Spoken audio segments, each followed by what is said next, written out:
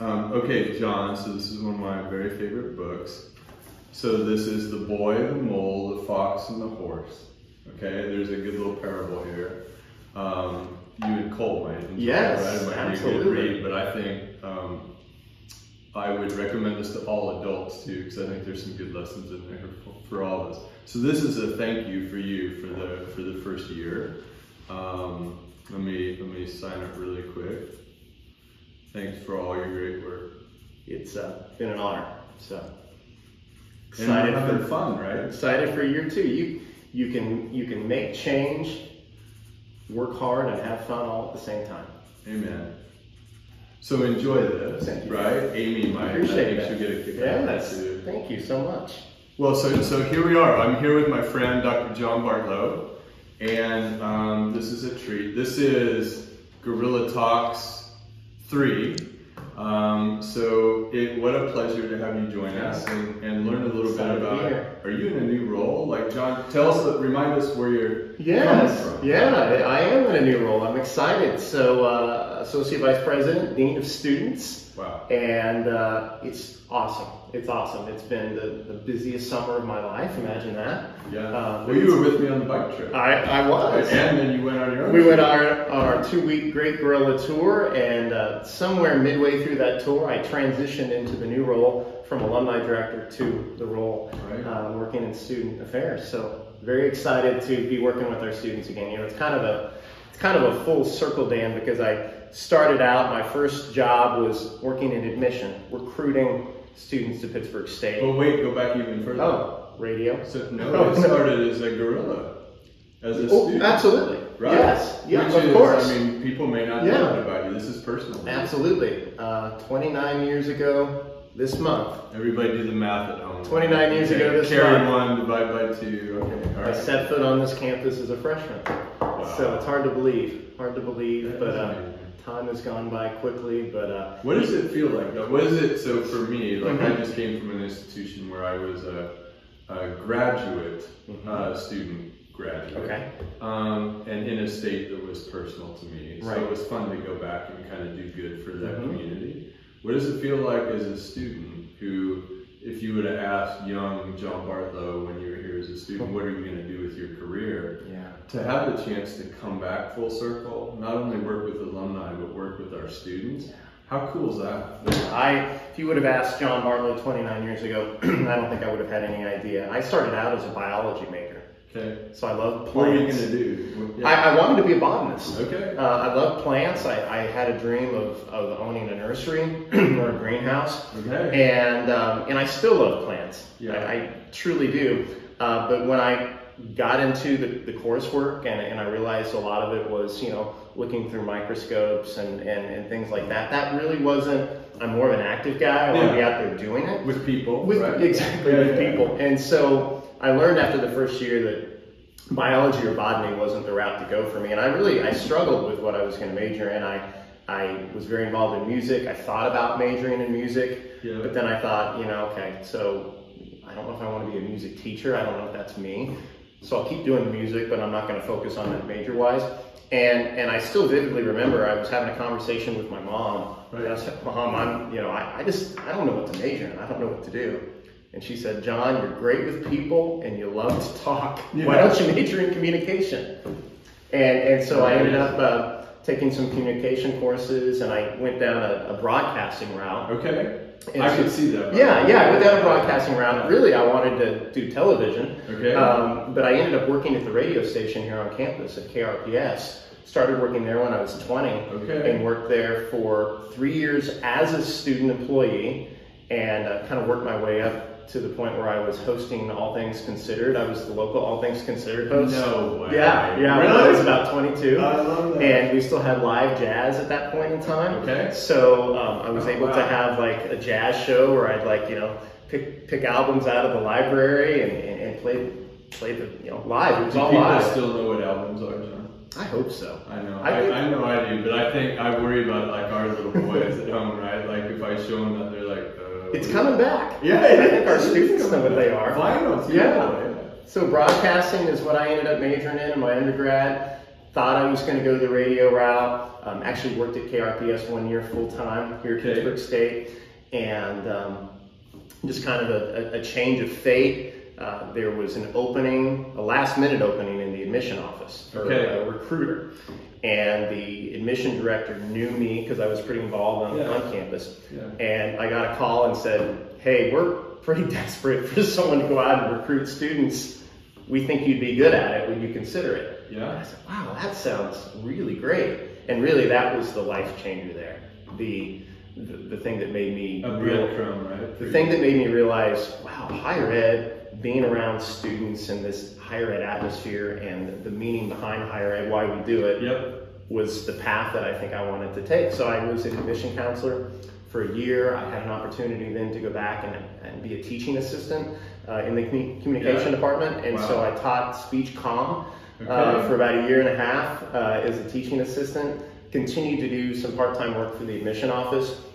When I finished my master's degree, I put my feelers out there, and I was ready to go out and explore the world, and so had applications kind of all over the country. Really didn't know where I was going to land, but was just excited to spread my wings and get away. Was your wife Amy on the scene? So yeah, that's funny how that works. So I finished that summer of 2003. I met Amy that summer of 2003. Okay, all right. Honestly, the first time in my life, I was pretty serious about relationships. You know, I was always honestly, I was always kind of like seeking who's going to be my life partner. When as a 20-year-old, I probably should have been a little more laid back about it. But so for the first time, I wasn't seeking a life partner, and then Amy came along, and I was pretty upfront with her. I said, "I like you a lot. You seem like a great person." She was 20 at the time. And I said, "But I will not be around here. I've got job applications out." And so we've been dating for a month when I went up to Carleton College in Northfield, Minnesota to interview.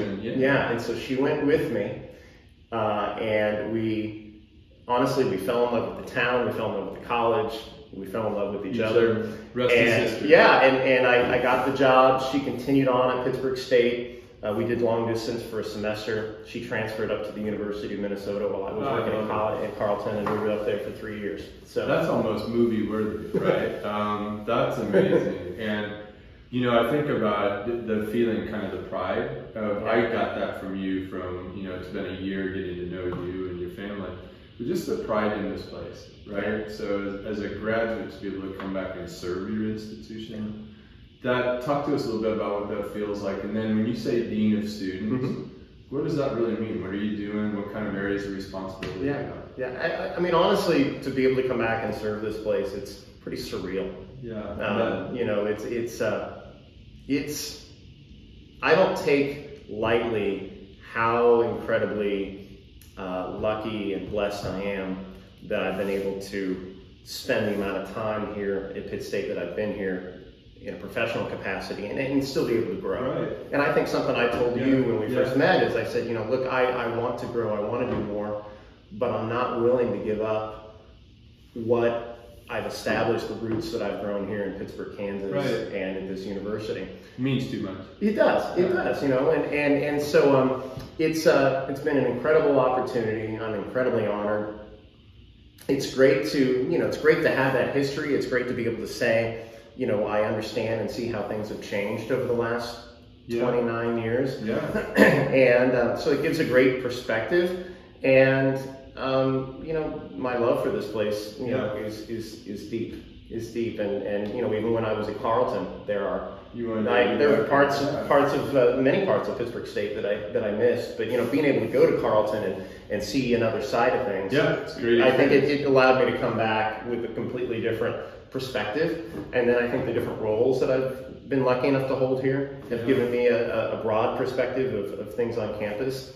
So it's just an incredible opportunity. I'm so excited to be able to serve our students and ensure that they are not only are successful, but just ensure that they leave this place and come back as alumni just feeling like nothing could have been better. It was everything and more that I had hoped it could be. Well, as you know, last fall and spring, I spent a lot of time with students, right? And you know, a lot of institutions say they're student focused. Right. That's not always the case, right? It's nice to put that in the literature. It's another thing to actually do it, right? And to have a really engaged, excited, dynamic student experience, right? So that's what we're all hoping for. It's what I heard from students. They want to see that. And so what I know we're really confident about you in this role, John, is bringing all of your experience and talents into that to work with our students to create not just a bigger, smaller version of another institution and the types of programs and services they have, but what can we do here that really sets us apart? And I'm confident, I speak for the leadership team as a whole, to have somebody like you with your experience and care and commitment to this institution doing that work. So I want to thank you for stepping up into this role. Absolutely, absolutely. You know, what are you looking forward to? Well, you know, I think just helping to build on something I've thought about a lot is I think we've got to be a culture with our students of really kind of a customer service point of view. You know, it sounds kind of black and white, but you know, they're our clients. Yeah, I mean, we work for them. Yeah. Yes. Yeah. And so I think about, you know, when I bartended in college or when I waited tables in college, and I think about, you know, the customer is right. You're there to, and so I really want to approach things from this perspective of what can I do, what can the people I work with do to make sure that you have the best experiences possible. And I know, you know, obviously we're not going to go do anything that somebody wants, but I think we have to be more of a culture of yes, we can figure out a way to accommodate you in this way. A little improv, right? Yes, and right? Yeah, absolutely. Absolutely. I mean, the world isn't black and white. Yeah. And I understand we have to have certain ways that we do things, and obviously there has to be rules, but I also feel like we've got to be flexible. And let's have some fun. Yeah, absolutely. Let's have a bunch of fun. You know, and I appreciate, I wish Provost Smith was here, right? Howard would say this. He's really good at making the connection between, we want our students to learn in the classroom and outside of the classroom. And again, easy to say that, but it really takes, in some ways, there's more art to it, of connecting those experiences for students in meaningful ways. And I think that's some of the really good work that, I mean, I think we all compete to say who has the best job on campus. But I really think you probably do, because to be able to spend as much time as you're going to spend with students, there's nothing better, right? So absolutely, and you know, it's an honor to be in this role and you know, help these students learn how to be the best people that they can be. And you know, you talked about inside the classroom and outside the classroom. I mean, I had amazing experiences inside the classroom at Pitt State, but I also had incredible experiences outside of the classroom. And I think those outside experiences turned me into the person that I am today, just every bit as much as the academic experiences. I mean, the clubs and organizations I was involved in, the people I got to know. So I think you're totally right, and research bears that out, right? Right. And so we know that as practitioners in the field. Well, as we kind of wrap up our quick, brief interview, and I would encourage folks to get in touch with John and learn more about what he does and how he's going to really help our students and support them this year. I always ask, so kind of off topic, right? So get ready, right? What are you binging right now? What are you watching? Maybe a podcast? Maybe you dove into a Netflix series or something. Like what should we know about that maybe we can go back and watch in our free time? Does anybody have free time? I don't know. But so my free time tends to be when I'm laying in bed getting ready to go to sleep. You know, it's kind of like Amy and our kind of ships passing in the night a lot of times. I know you understand that. And then we get cold to bed, and then we're laying there and deep breath. And deep breath. Okay, let's watch something. The latest thing we've been watching is Suits. Suits? Really? Suits on Netflix. Okay, so is it great? Yeah, what's it about? It's about lawyers. Okay. It's about lawyers. And so Jamie Brookshire's gonna love that. I know. Like she's probably seen it all. It's about these high-powered lawyers in New York. And, you know, I've often looked over at Amy and said, I wonder how real this is. You know, talk to Sean and see what he did or Jamie. But so it's entertaining. Okay. It's got a good plot. It's entertaining. You know, got lots of great personalities. So that's kind of been our our entertainment lately. The thing that we just wrapped up that is very different is we wrapped up The Marvelous Mrs. Maisel. Vanessa loves that. I have not seen it, but it's absolutely that 50s, 60s vibe. She's a comedian. Of course, I love that kind of retro vibe, and she's funny as heck, and the acting is great. It just really takes me back to an era when I think it would have been really cool to live. Yeah, right. I just like how people dress. Yeah, absolutely. Well, John, thank you for the good work that you do. Thanks, everybody. John Bartlow, ladies and gentlemen. Let's go. Come see me in the Student Center. Yes. Come see me there.